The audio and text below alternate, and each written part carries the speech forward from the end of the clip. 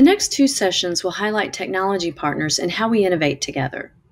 At GitLab, we're strengthening and maturing our product organically, and while our static application security testing is now mature on our rather rigorous maturity scale, there's always room for improvement and iteration, especially with help from technology partners. So it's my pleasure to introduce to you Luke O'Malley with R2C and Taylor McCaslin with GitLab. They'll show you how together we've integrated R2C's Semgrep, next generation SAST, with GitLab to prevent vulnerabilities with secure guardrails. Be sure to ask questions in chat or connect with them after the session.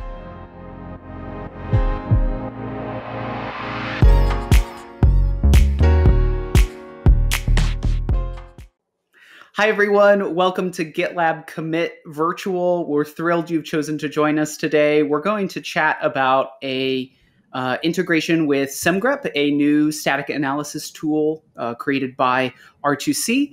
We'll talk about the next generation of SAST to prevent vulnerabilities with secure guardrails. And today I'm joined by Luke O'Malley, who is the co-founder and head of product at R2C. And we'll chat about what this integration looks like, why we've chosen to integrate with R2C and their Semgrep tool, and what the future holds. And then Luke is going to tell us a bit about what the future of Semgrep looks like. So let's jump in. And our first point is we are going to talk about future-facing roadmap items in this presentation. So as with everything, this is all future-facing. Things may change, plans may change. So don't use that for any purchasing or planning decisions. Again, all forward-looking statements. So let's dive in. Let's start with looking at what GitLab SAST is today, take a look at where we're going in the future, and then we'll talk a bit about the Semgrep application itself. So in terms of GitLab SAST, we've really focused on developing this shift left persona to really embed security into the DevOps platform that we have here at GitLab.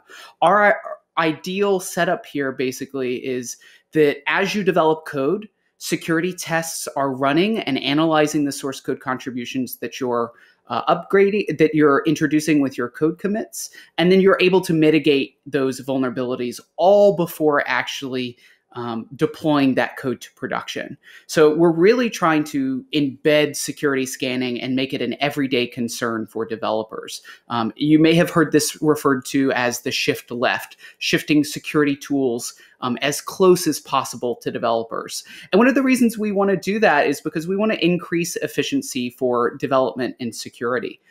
When you commit code, your developers are thinking about that code, they're in the flow, they're developing, they have the context of what they're trying to accomplish with it. And if they introduce a security vulnerability, they immediately have the context to work through and remediate that vulnerability. If we wait a week or two or three and deploy that code in production, the engineers have moved on to other functionality, they don't have the context of the code that they wrote. So it's a lot more expensive and a lot slower to remediate those vulnerabilities if you try to remediate them late in the process. So this is that shift left that we were talking about, shifting development and security testing as close to the actual development time as possible so that you get the added benefit of that shared code context for developers and reduce the cost and increase the time to remediate those vulnerabilities. So what does this look like in practice? So we've got a visualization here of a traditional feature branch development process. As your developer is working on a feature, they're pushing up commits. Every time a commit gets pushed to GitLab, we're triggering our CI/CD process, which runs and triggers all of our security scanning. That is the time that we're detecting all of those vulnerabilities. You'll notice on the far right here, we run security scans again when you merge that feature branch to your default branch. When we do that, we're also running those security scans, and we'll compare that feature branch with the development branch so that you're getting a direct cause and effect with the code vulnerabilities that you're introducing with the changes that you're working on. So you've got a very direct cause and effect for vulnerabilities so the developers can really understand, I made this code change and I introduced this vulnerability. I need to go and remediate that. So that's how our SAST setup works today within GitLab. all of the tools, we support a variety of them: SAST, DAST, fuzz testing, secret detection, composition analysis, dependency scanning. All of these tools run within GitLab CI and produce outputs. We've normalized all of those so that you can triage and remediate those vulnerabilities, manage them. There's a whole vulnerability management suite associated as well. And all of that is built in with our security scanning tools. We really want to make it as easy as possible for developers to run as many security scans as needed, and to really layer those on top of each other so that you're getting the best type of scan. And that's really one of the reasons why we're talking about Semgrep today. We think Semgrep is an awesome tool that is the future of software development and security testing. We want to bring those best-in-class security tools to developers, and thus that is kind of where the integration with Semgrep was born from. So Semgrep is joining our entire lineup of SAST tools today, though we'll talk a little bit about what that migration path looks like. GitLab SAST is a conglomeration of about 15 different tools that support about 20 different languages. We have automatic language detection. So as you're pushing those commits, we're looking at the code changes and running the appropriate security scanner. They're all language specific today. So you're getting the best scan for the type of code change that you're committing. All of this is built in and easily configured. All you have to do is include that SAST CI template that you see the code snippet for there. We also have a UI tool to easily enable that, as well as configure it if you need advanced configurations. We also support customizing rule sets, so you can pass custom things to those analyzers as well. All of this we try to build with it working by default. So we've also built this into Auto DevOps, so you can check a box on your project and get all of GitLab's security scanning capabilities on and running by default. In general, they just run and they tell you about security vulnerabilities that you can go and then fix. And that's really how we've built all of our security tools. And thus why we, again, are starting to migrate towards Semgrep, because we think it is a amazing and very fast static analysis tool that's really pushing the bar forward for what kinds of vulnerabilities you can detect in source code. So let's continue on and take a look at what we've got today. I did briefly mention that we support custom rule sets. This is when you start wanting to fine tune your rules and add custom rules. You may want to introduce rule sets. The rule sets, and the reason I bring this up is because the Semgrep community is actually very rich. There's tons of community contributors that are building and writing rules for the Semgrep engine. So part of our transition to adding Semgrep is actually enabling all of those community rule sets. We'll talk a little bit more of that in the future. But with our 13.11 release, we announced a partnership with R2C in their Semgrep tool to power the future of GitLab SAST. As I mentioned before, GitLab SAST today is about 15 different tools. As you can imagine, managing, updating, keeping all of those tools running, secure, is a large burden. There's also a lot of work to be done to add features like that custom rule sets feature that I talked about. We have to implement that 15 times on top of all of the analyzers that we wrap. It has worked up until now, but we want to support more languages and support them faster. And so one of the thoughts we had was, what if one tool could support multiple languages? And what if it had a really great API and development team behind it? And that's kind of how we discovered Semgrep and the R2C team. We reached out to them and said, hey, we really like what you're doing. The tool is a really modern interpretation of SAST. We would love to come and replace some of our tooling with the Semgrep engine. And that is effectively how this partnership was developed. In 13.11, we released a beta version of Semgrep powering our JavaScript, TypeScript, and Python analyzer. We recently released that in 13.12 as well. And so all of this together has really helped us to start reducing the number of security tools that we've got running. And we're actively transitioning these analyzers now to Semgrep. If you've used GitLab SAST and you have JavaScript, TypeScript, or Python code, you actually may not have noticed it, but you're already running the Semgrep engine by default. We, as part of our management of all of these tools, actively change the way that those rules and the triggering mechanisms work. So we have behind the scenes swapped out those engines to now be running Semgrep. Ideally, you haven't noticed anything.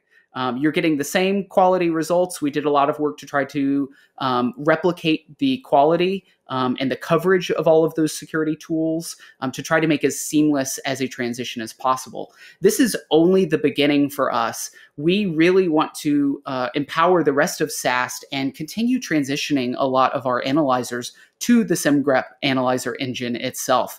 The idea here is that basically by making this transition, we'll reduce the number of analyzers, we'll engage with the active community that R2C has developed with writing rules. We'll also contribute rules ourselves. This is all built on top of Semgrep's advanced detection engine, which has a number of modern techniques for detecting vulnerabilities, which Luke is going to go into here in a bit.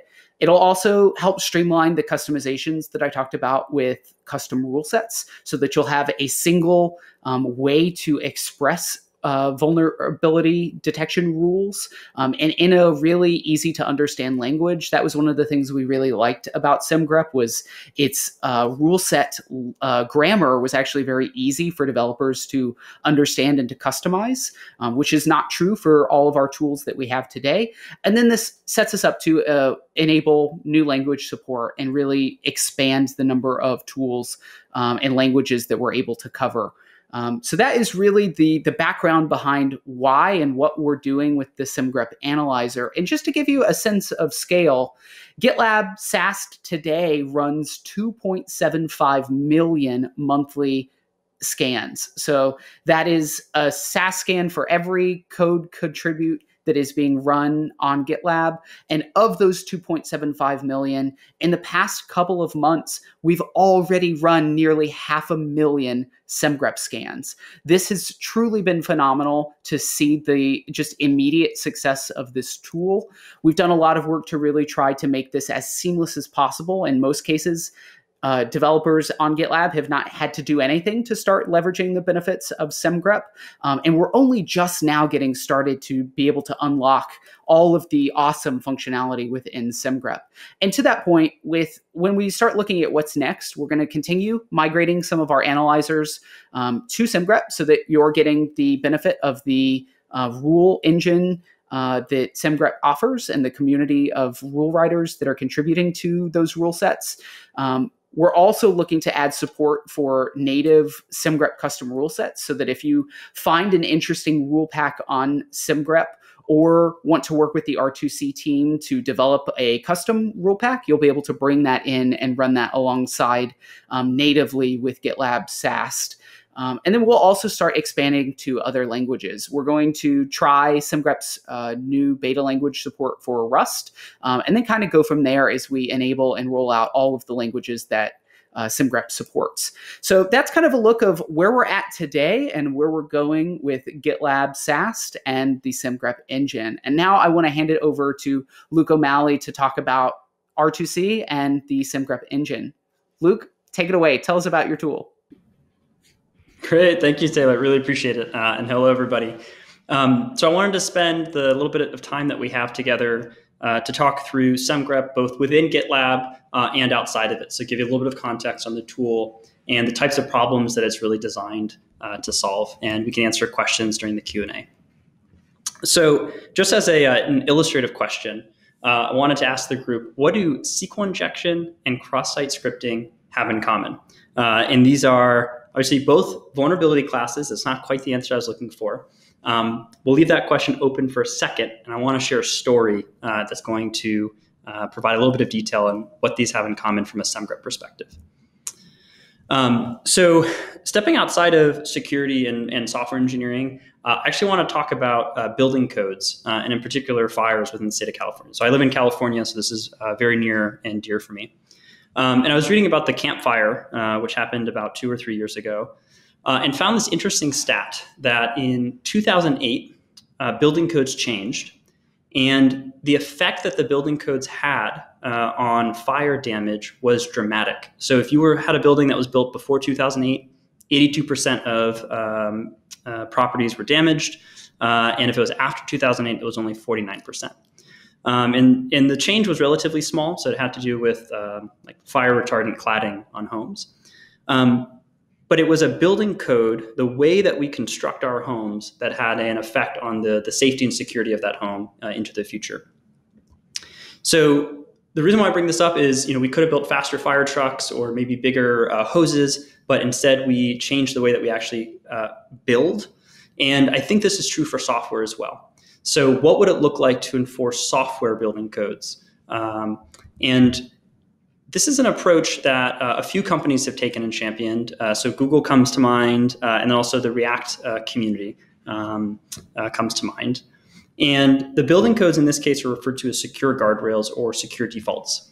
So I want to talk a little bit about this, and this is how SQL injection and cross-site scripting have something in common. And it has to do with the mitigations and how you eliminate the prevalence of these types of issues in your code base by construction, instead of looking for them kind of after the fact. So in the guardrails case in SQL injection, instead of making raw SQL queries, most folks now use an object relational mapper of some sort, right? So it's an abstraction on top of their database that they use to interact with the database. And when you introduce this, you virtually eliminate SQL injection vulnerabilities. And I believe this is the approach that Google has taken to great effect. And in the secure defaults case, really the question is, how do we construct a library or a framework that is very difficult to misuse, that doesn't require specialized knowledge to use, or when you're basically going outside of normal practice. And so for React, instead of having set inner HTML or inner HTML editing, they're very explicit that it's a dangerous action. So that it's dangerously set inner HTML is what a software engineer has to interact with. So these are the types of things that I think for me and the members of the Semgrep community, we feel like are the future of DevSecOps, shifting left, and a secure code base. And that's where Semgrep really comes in.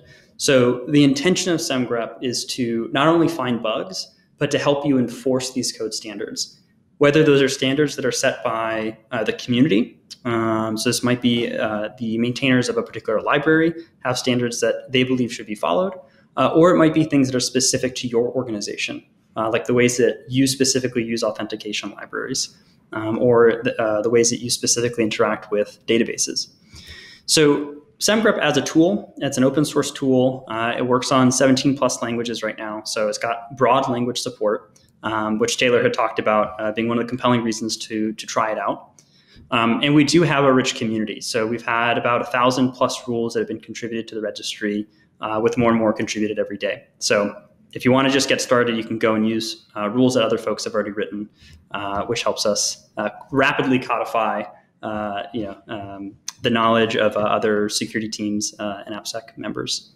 And when you write rules in Semgrep, one of the things that we found is that a lot of tools required a lot of specialization. So you had to be a security researcher, maybe you're a PhD, about things like abstract syntax trees, things of that nature. And that was a barrier for a lot of folks who had knowledge. So they weren't able to share that knowledge via a rule. So we've made it really easy to just more or less copy the code that you want to match, and that becomes your rule or your pattern. So it's really the democratization of rule writing. It runs super quick. This is all part of the shift left theme. Like, you've got to run this as close to code conception time as possible. So we have a lot of things for that, and it should be easy to adopt. So there's some niceties there that the GitLab team has also provided. So when you think about Semgrep, there's always the question like, hey, where does it fit into the space? I've heard of linters. I use grep sometimes. There's some more complex, maybe expensive tools that we've discussed using. Where are you? And so Semgrep falls somewhere in the middle of this spectrum. So we wanted a tool that was easy to use but powerful, a tool that was smart but simple to use. And so we position ourselves somewhere in the middle where it's aware of the semantics of a programming language. So it's not just performing a textual search like grep might. And it also understands things like in the Python programming language, there's different ways to import a library, things that you wouldn't want to have to think about all those different edge cases. Semgrep takes care of. So that's some of its intelligence to make rule writing easier. And within the GitLab context, if you want to learn more, there's a specific page you can go to. So it's semgrep.dev/for/GitLab that talks about both GitLab's native integration and then also some of the Semgrep community's customization on top of that, specifically so that you can use rules from the registry. And we're going to dive into that in just 1 second. So there's a little bit of information there for you to check out. And the registry, which is at semgrep.dev/explore, contains both individual rules that members have authored, as well as collections of rules. So we call those rule sets. And so you can go through the registry. You can search it by language, by type of issue that you're interested in. You can click on any rule or rule set, and you can run that very quickly, either in your terminal or if you're using the integration that I spoke about earlier, you can actually just add this to your job definition within Semgrep CI. So it's within GitLab CI, excuse me. So very easy to go in and start to add more stuff. So here's a sample where I've chosen to run a rule set that covers OWASP top 10 type of issues. And if you're feeling super adventurous and you are fully committed to shift left and you want to get results in front of developers, there's also an integration for inline merge request comments, which has been, as a developer, really nice to get. So I just wanted to show that briefly. So again, you can go to semgrep.dev/for/GitLab for more details. And the GitLab documentation as well is fantastic for the native GitLab integration. So we promised to talk a little bit about what's coming next for Semgrep. So the big thing I think that we're excited about is really helping the GitLab team transition more of their analyzers, which has been a truly awesome relationship, both because the team is contributing their rules back to the registry for everyone to use, but it's also pushed us on the performance front, kind of grinding down those sharp edges, which has been really valued. We also have our eye on a number of performance improvements. So we've got the kind of catch tagline that it's static analysis at ludicrous speed, but we want to be even faster, and specifically improving the in-editor experience so that you can run your rules or rules from the community on every single file save within the editor. So that's truly trying to shift left. And there's been some questions about the power and capability of Semgrep. And so one of the features that we're adding and working on is further tainting capability. So you can specify sources and sinks and accomplish some more sophisticated types of rules and checks. And then finally, more languages, more and more folks, both within the R2C team and within the community, are writing new language parsers. So I know that we're adding Bash right now, HTML. We talked about Rust earlier, Kotlin, basically all the languages that you can think of. And we're really fortunate to be able to use the Tree Sitter project as well, which is another open source project. So if any of this seems interesting to you, we have a really active and I think really friendly community. You can access that through r2c.dev/Slack. And folks are there to answer your questions, both from the R2C team and then from the broader community. So would love to get a chance to show you what Semgrep is all about. And that wraps it up. Taylor, is there anything that you want to add before Q&A? No, I think in general, hopefully you've enjoyed this presentation, hearing from Luke and getting a slight peek into how awesome the Semgrep tool is. Like I mentioned, we've had a blast working with the R2C team. They're a great group of people. Definitely, if you are running GitLab SAST today, you're already likely using Semgrep and don't even know it. If you're interested in customizing that experience, looking further into Semgrep is probably a great next step. And like I mentioned, we'll be coming out with more native integrations for you to be able to run your custom rule sets and to develop your own and run those alongside GitLab natively. So lots of exciting capabilities here. And ultimately, all of this is about helping you write more secure code. And that's what we're here to do. Everyone can contribute, and hopefully with GitLab SAST and Semgrep, everyone can write really secure code. Luke, thanks again for joining me today. It was awesome to hear more about the Semgrep tool and where you're headed in the future. I can't wait to work more with your team. Yeah, we feel the same. Thank you, Taylor. And thank you, everyone, for tuning in. Awesome. Thanks, everyone. Have a great commit, and we'll see you next year. Thanks.